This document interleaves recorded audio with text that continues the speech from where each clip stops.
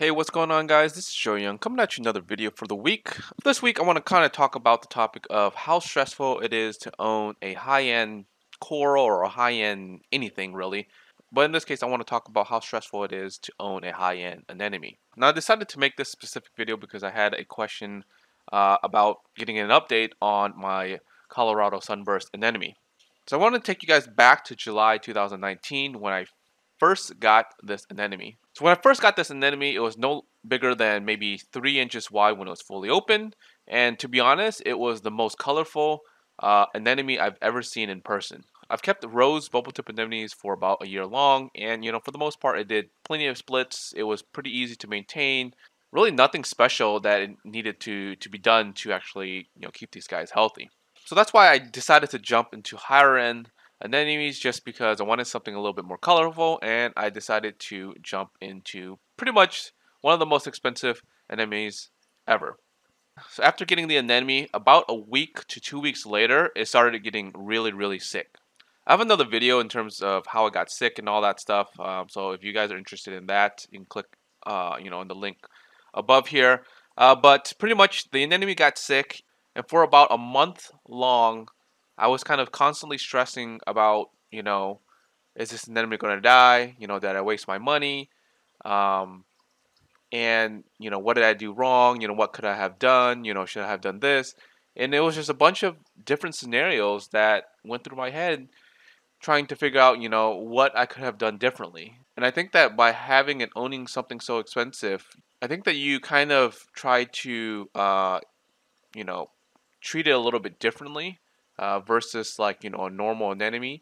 Like for example, I normally, feed my anemones, just normal raw cut up shrimp.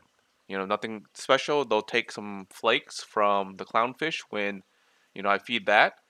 But I went through a whole ordeal in terms of, listening to a bunch of people online saying that, oh, you shouldn't feed them shrimp, you should feed them this, you should feed them that, you should feed them this. And I went through and I bought like a bunch of stuff just to see if I can try to save this anemone just because I thought that, feeding it raw shrimp was the issue. And it could have been, it might have been, I don't know.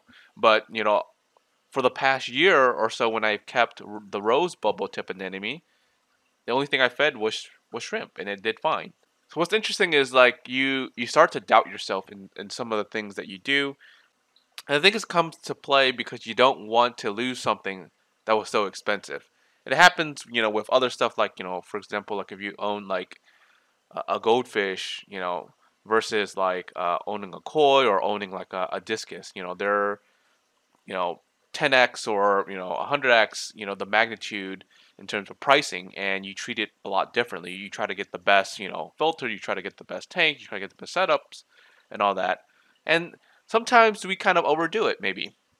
And luckily for me, this anemone turned around, recovered after a month of treatment, and slowly started getting its normal bubbles again, getting its normal colors, and everything was looking fine for about 2 to 3 months, and then the anemone started showing signs of it getting sick again, and this was probably around December of that year. And so for me, recognizing that the first time around, this time a much earlier, not getting to the point where it was like shriveled up to the point where it kind of retracted a little bit. It didn't look like it was wanting to expand when the light was up. It didn't want to eat as much. So I went through another round of treatment, and what's funny was I had already gone through that whole treatment, the whole saga of like oh my god, stressed out, and I kind of like relapse, you know, thinking, oh my god, I'm gonna lose this anemone. Oh my god, you know what? What do I need to do to this tank to change all these parameters and whatnot? I had already gone through that. I had already gone through that stress, like several months ago, and I'm putting myself through the same stress just because this anemone was worth so much. And of course, because I already went through this and I knew what to look for, what to do, the anemone recovered, right after the treatment almost instantaneously. And fast forward, another half a year or so, this is what the anemone looks like today. This anemone is ginormic. It's huge. You know, this is probably the one of the biggest anemones I've ever owned. Because normally most of my anemones end up splitting by the time it gets to around like 6 inches or so. This anemone is huge. It's way bigger than 6 inches. It's probably closer to like like a foot long. The colors of this anemone is beautiful. It's gone through some different phases that sunburst does, and the color phase that I've seen this anemone go through has been it's been truly a blessing to witness some of this phase change for that. To wrap this video up, I want to say an anemone is one of the easiest corals to keep ever, as long as you have your parameters in check and of course you get a healthy one. So one of the tips I would suggest is having some of these common medicines in hand, just in case if you do get a sick fish or if you do get a sick coral, right? I think a lot of the stress that I had could have been avoided if I had a lot of this medicine or a lot of these things ahead of time, or did a little bit more research in terms of like what are some common sickness that they can go through, and these are how you treat them. All right, I hope you guys enjoyed this week's video. If you guys aren't subscribed yet, make sure you guys are subscribed, and like always, until next time guys, peace.